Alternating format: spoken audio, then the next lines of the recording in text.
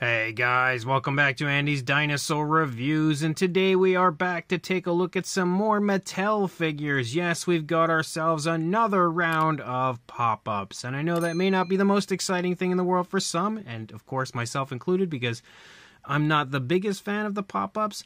I am pretty excited about this round because we do have some cool species in this, including a Pteranodon, which looks far different than anything that we've had like this before, like any type of Snap Squad, Pteranodon or anything like that. Looks very different. We also have the Indominus, and I always get excited for anything Indominus related, as well as the Allosaurus, which I am a huge fan of, and I actually like the colors of that one. I would really like to see an Allosaurus figure released in the main line of Mattel with that type of coloration. I think it would be really cool.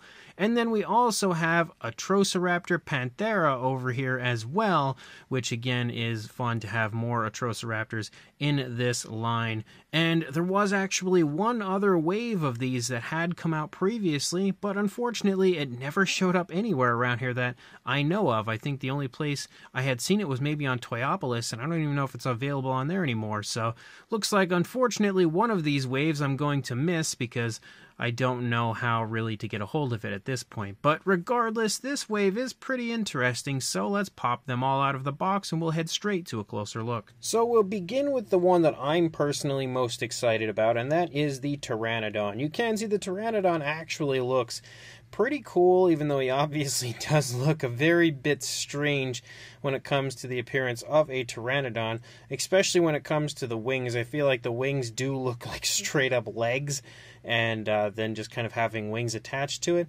But at the same time, he just has such a unique look, and the fact that he's kind of doing a handstand makes him pretty humorous to me. But you can see when it comes to the actual sculpt and detail up here in the face, it does look quite nice. Mattel usually does a great job when it comes to the fine detail of their figures. We absolutely have that here. You can see we do have a dark gray for the head and most of the body, honestly. Actually, the entire body, really, except for the underside. But for the beak, you can see we do have kind of like a reddish brown, and that transitions out to a yellowish tip for the end of the beak. And then you can see that we also have that kind of reddish brown here for the lower jaw as well. And then we have yellow eyes and a black pupil. As you look here on the inside of the mouth, you can see we've got a pretty decent looking coloration in here, but it's actually kind of like the same tone of color almost that we have for the beak itself. But again, the teeth, which Pteranodon did not have teeth, but we do have teeth on this figure. They're nicely sculpted out overall. You can see they're all painted pretty nicely, pretty consistently, no real sloppiness. The tongue is nicely textured as well. So overall, again, even though it's a highly inaccurate Pteranodon, which again, you don't expect that, especially for a pop-up figure, it's kind of fun looking. But on top of that, you also have, again, a light tone here for the underside of the Pteranodon. You can see a light gray that runs down here along the underside. You almost would expect this to be the coloration running along the underside, but it actually is not.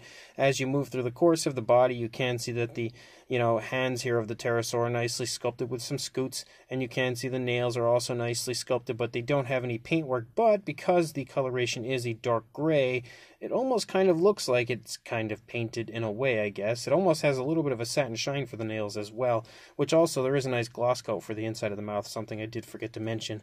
But the detailing here through the course of the wing, as far as the skin detail, does look pretty good.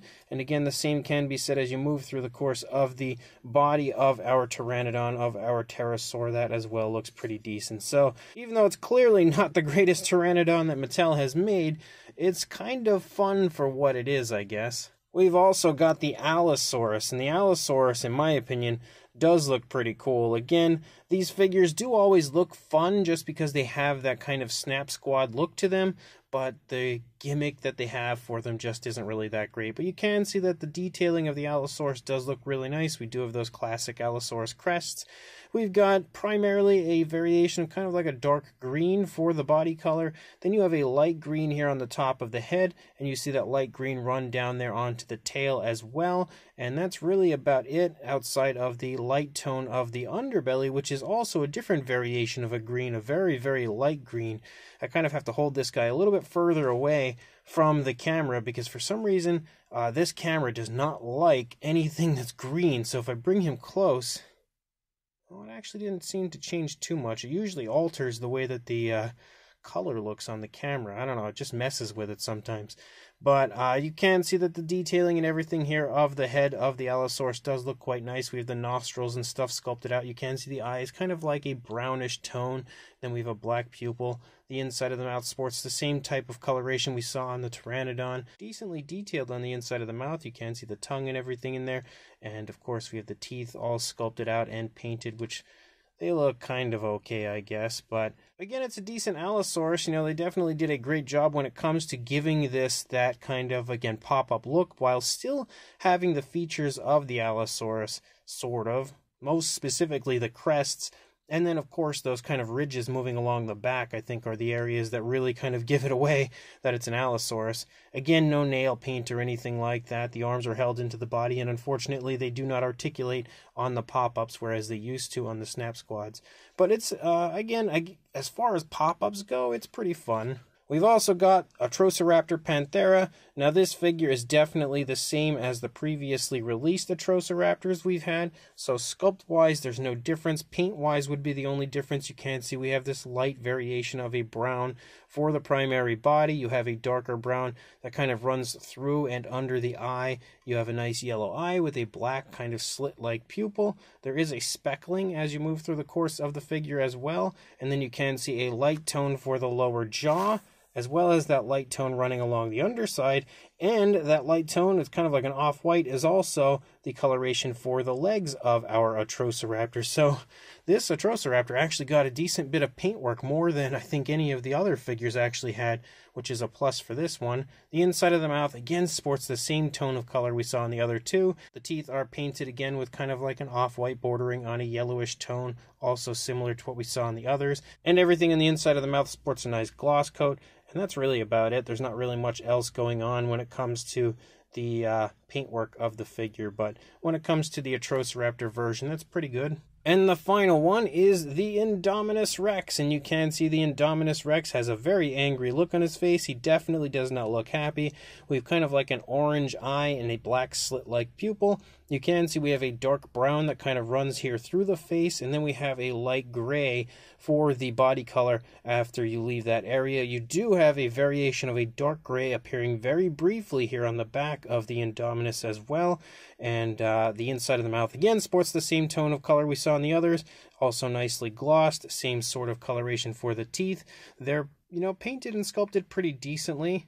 And although the Indominus does have that kind of interlocking look to the teeth, this doesn't exactly have it, obviously, because the pop-ups are a little bit different from what we used to see in the Snap Squads, where you would actually still get those interlocking teeth in the Snap Squads. You don't really get that with the pop-ups.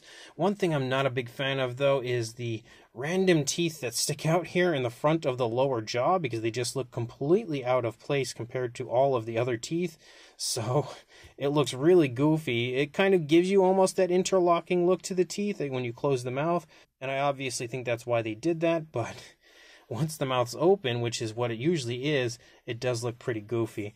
We do have, no, not really. I'd say maybe there's a different tone of color as you often see on the undersides, but not on this one. So really that's about it outside of the potential speckling. Not seeing that either. So not a whole lot when it comes to the coloration of the Indominus, but it does look pretty cool again for being an Indominus Rex. I'm always a fan, even if he's not the best one that we've seen. And now it is our time to try out the action features and see if they actually work, because that is the biggest problem, I think, with these that I've found so far, is the fact that the action features are so inconsistent and don't usually work very well. So we push the dinosaur down, so I guess it's kind of sleeping. As you can see, the eyes kind of close.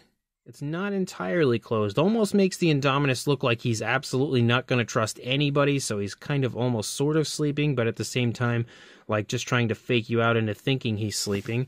And then, if I can recall how to do this right, there we go, we popped him right back out. So that one does work pretty decently. I'm very intrigued to see how this one is going to work.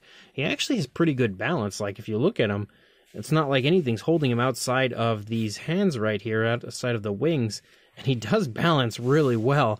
So let's go ahead, First of all, we close the eyes. Same thing going on for him, where he doesn't look like he's actually sleeping. The first couple seemed like they would go to sleep when you would push them down, then they'd pop back up and wake up, whereas these newer ones almost just have that suspicious look to them rather than the sleeping kind of a look.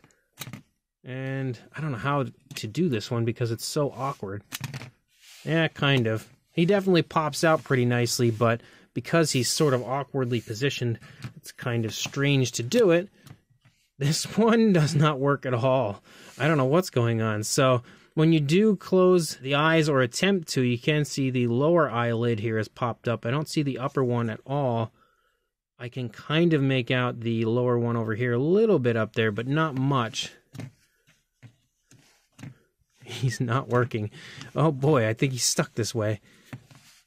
Yeah, I can't get him back out at all. There we go. Oh, so this one doesn't work at all. He does not pop open. He doesn't jump.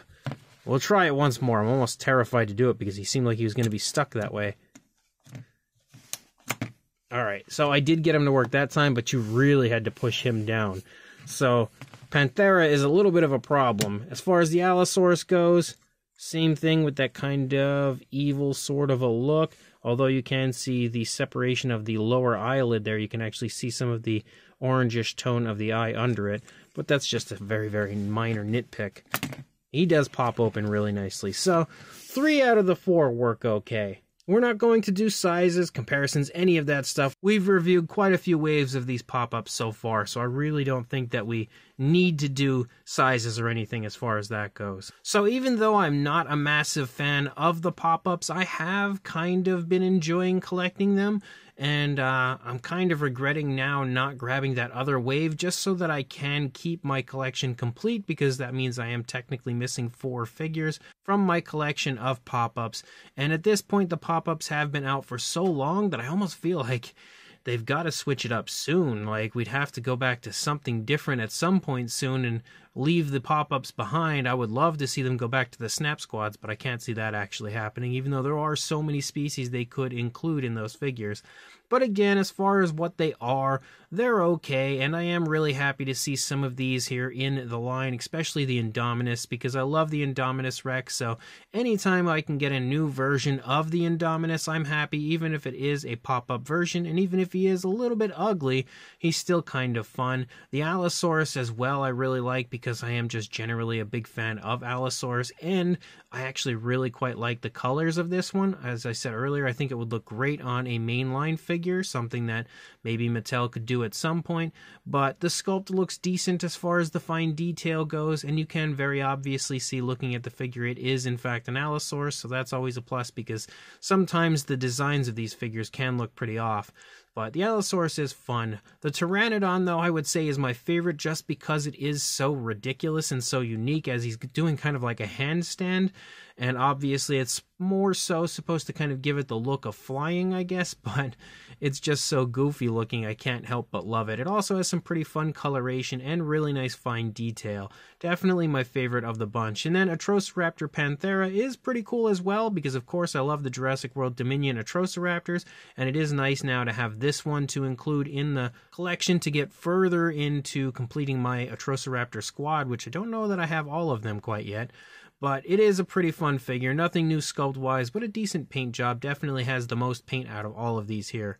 So overall, again, they're not the greatest thing in the world, that is for sure, but they're okay, I guess. If you are interested in grabbing some of these for yourself, my good friend Plush Boy Q actually found these for me at his local, I think his Meijer store, I believe is where he found them. So if you do have a Meijer store near you, I would suggest checking it out and see if they have them. Unfortunately, I don't have any Meijer stores in my state at all, or even the surrounding states, so if I need something from those stores, I've got to reach out to somebody else. And again, Plush Boy Q, as always, hooking me up with the good stuff. So if you are interested, check your local Meijer store. If not, hopefully they'll show up at Walmart or Target sometime soon. And also like, comment, and subscribe, and I will see you in the next review. Thanks for watching.